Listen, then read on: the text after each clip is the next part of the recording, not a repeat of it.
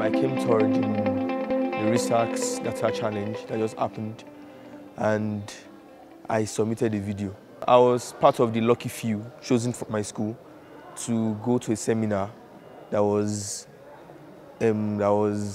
actually created by CESDEV, at the Center for Sustainable Development.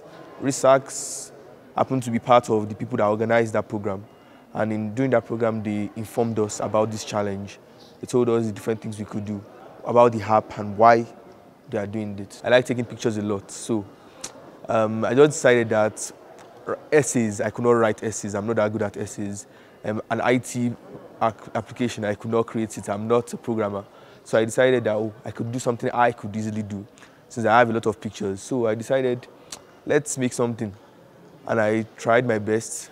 Stressful as it was, I was able to get some pictures. I found my friends who helped me with support, my parents, everyone.